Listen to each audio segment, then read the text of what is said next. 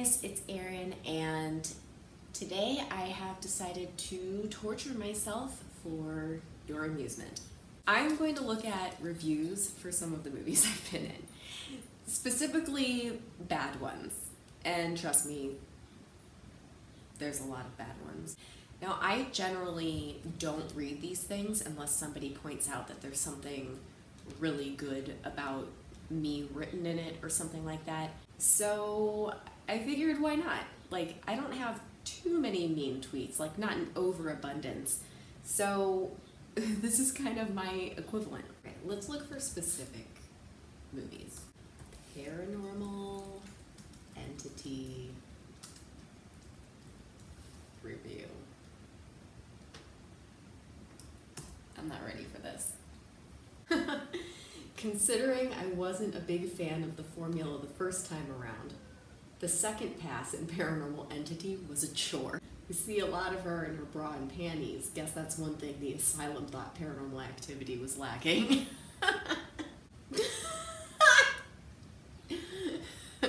Okay.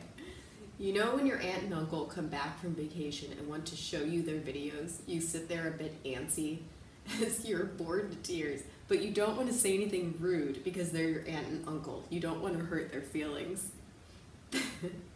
That's what watching Paranormal Entity feels like. Uncomfortable vacation videos. Yes. I need to save that. You get what you expect, which is crap. The movie gets annoying after the first few minutes. I thought that having 3 individuals in this enactment would make it better than Paranormal Activity, but once again, I was misled. This film, an average film, with the horrible acting and mediocre story. Oh, God. Sounds about right.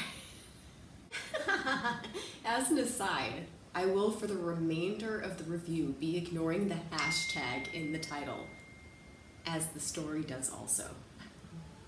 True. Johnny and Natasha sneak off from the rest of the group. They appear to head straight into a completely different film altogether for some morgue-based slow-motion sex to a rock ballad soundtrack. The cast performances are fine. It feels like the writers and director have started with one idea in mind and then thought up another set of pieces as they've gone along and tried to include them.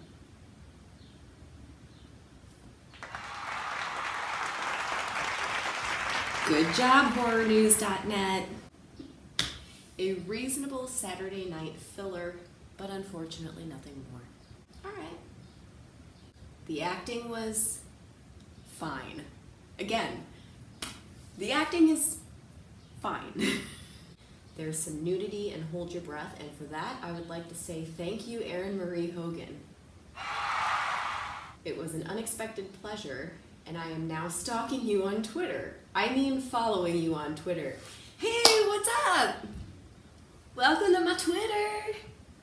At me, and I'll add you. I'll follow you back.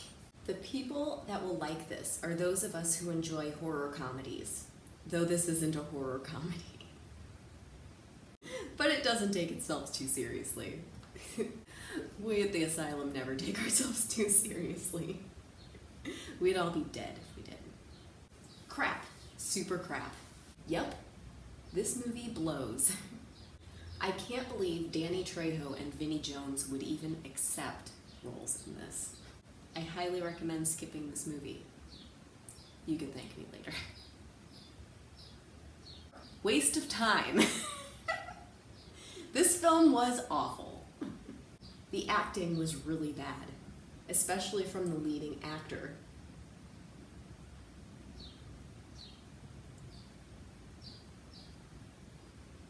At least he didn't point me out. I would love to know who's funding these awful movies, because they must have money to burn. It's a so-so kind of film. Not awful, and a long way from great. The lowest point of the art form. Oh. Oh. The female actors all need to give up and become bar waitresses. On second thought, if I was having a drink, I would not want these stupid women serving me either. I'm one hell of a waitress, so fuck off. I'm gonna spit in your drink, and you're gonna like it. That one really just... Ooh. But thanks for your honest opinion. Anyway, guys, that was me reacting to really bad reviews of some of my work that I know is not my best. Yeah, if you had a good time, give me a like, give me a subscribe. If not, whatever. Follow me on all the stuff, and see you next time.